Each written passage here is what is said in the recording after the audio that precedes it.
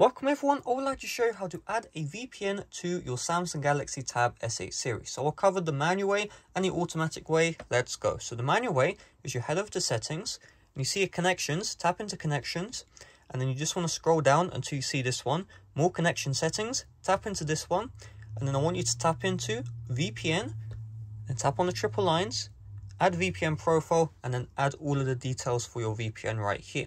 Now, if you don't have these details, we need to use the automatic method. The automatic method involves us downloading a VPN app from the Google Play Store. So here's the thing. If you download free VPNs from Google Play, while they may work, first of all, they're going to limit your internet speed and they're going to sell your data. So let's say you go on some websites, they'll sell you device information, and then the websites you go to, and they'll sell that to advertisers. Some VPNs could be terrible enough to take your login details and sell those off as well.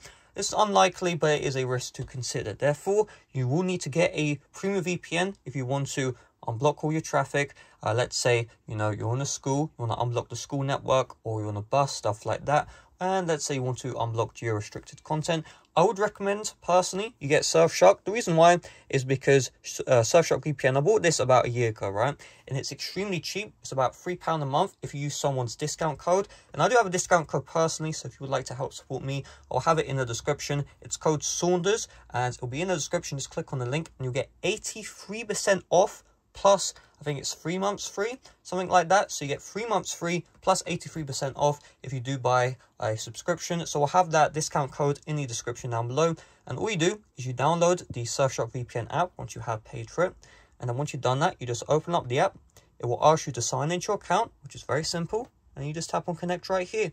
Of course, you have locations, which are all the locations which are available. If you just tap on the connect, it will just go get you to the nearest country. And just like that, you're going to be connected to your VPN. So one thing to keep in mind is the very first time it may ask you to add a VPN profile. If that's the case, just click on allow or tap on allow because you're on the phone, and you'll be good to go. So that's all there is to it. Thanks for watching. See you guys later. Bye-bye.